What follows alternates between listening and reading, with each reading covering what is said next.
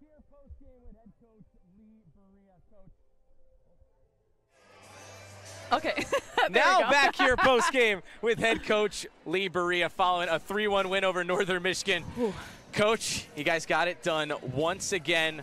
Last night beating Michigan Tech for the first time in 8 years, now Northern Michigan for the first time in 5 years. What's been the recipe? Battling, just battling, being gritty, getting it done on our side, focusing on us. That's what we got to do, and we found a way, you know. And Michigan, Northern Michigan, they played well and started playing better, especially in set 3.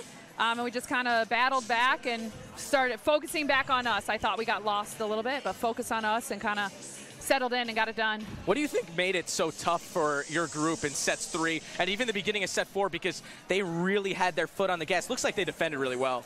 They do, man. They defended at a really high level, and they do a really good job of controlling touches and stuff like that. And so that was definitely different from last night, you know what I mean? So making sure that we knew that the rallies were going to be longer and almost not getting discouraged when they were. But I thought after that, after set 3 especially, we were able to, okay, they're going to play good volleyball, we're going to play good volleyball. Let's just focus on us. Ava Irvin had 17 kills.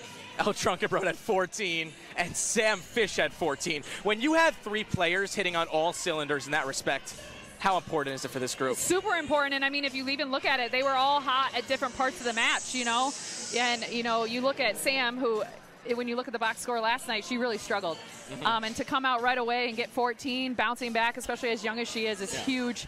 And then, like, Elle was hot early, and then she kind of worked into it, and then Ava got really hot in set 3 and 4, and that was able to kind of carry us into it. So, no, balance is so important, especially when you have balance on both pins with it, for sure. To have this win in front of a bunch of your alumni, how cool was that? Oh, very cool. I mean, it's fun. It's like, I've been here long enough now. I have multiple alumni, so I'm excited and getting to know them a little bit more, and they're proud about being Parkside volleyball alumni, and so it's exciting, and hopefully they enjoyed watching our team compete that is right now, because it's because of our alumni and everybody in the program before that we're even where we are at right now.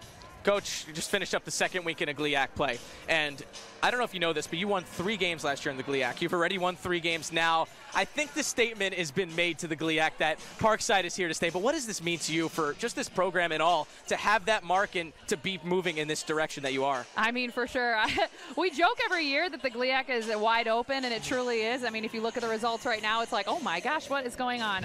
It's a beautiful thing, but we've been talking about this, and it is kind of ironic that it happens, you know, with alumni in town, because you know, we knew it was going to be a process. We knew it would take building, and we knew that if we stayed the course and, you know, focus on our culture and moving forward every single moment, that things like this would happen, and this is going to become the norm and become consistent. You got to learn how to do this first. So the ability to do it, to start 3-1 in conference play is huge.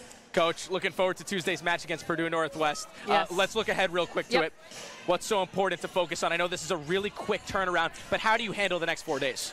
Well, first of all, I'm going to tell everybody to chill tomorrow. Really, you know, relax. I'm gonna do that. I'm gonna sit on my couch with Grizz, man. That was my next question. I'm gonna sit on my couch, watch some football, enjoy that, but making sure the girls recover and, you know, be ready to come right back into work on Monday. But just keep it simple and make sure the big thing is going to be making sure our bodies are good and we're feeling good. But yeah, it's just taking time to recover for all of us, and then moving forward, you know, going in immediately, getting our mindset on Purdue Northwest, who is off to a hot start too. Yeah, we saw them over in the Hampton, and they looked good. Didn't get to see them with you guys all both in the court, but obviously we'll get to see that on Tuesday. Coach, I know you're rooting for the Packers. I wish them best of luck, even though I'm a Giants fan. But, you know, after 2 wins, I'm on your side always. There you go. I appreciate that. Congrats on the great weekend, Thanks. Coach. Looking forward to Tuesday's matchup.